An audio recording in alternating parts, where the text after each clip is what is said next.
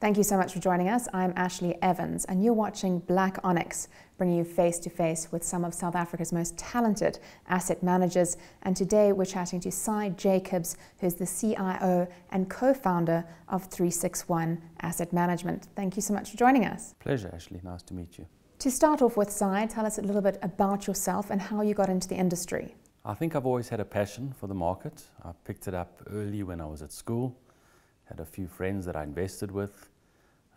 Then did my BCom accounting at Wits after school, became a CA, but as soon as my articles finished, went straight into the market and have been in it since 1996. So you started investing in school, that's quite young. Tell me more about that. Absolutely. Well, we started an investment club, learnt about companies, and just really had a passion for it, a number of us. I can't say we did too well, but I think we learned a few lessons which I carry with me obviously for many years past those days. Tell us about 361 and some of your strategies. So 361 is a boutique asset manager.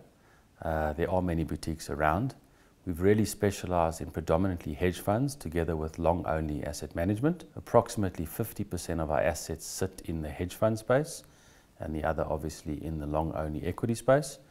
A very focused bunch of individuals who have come together to really perform as best as we can. Many of us came out of bigger institutions before. We're quite tired of the red tape, the amount of meetings, all the administration that went with it. So our job is just a lot more focused and really trying to perform on the assets that we have.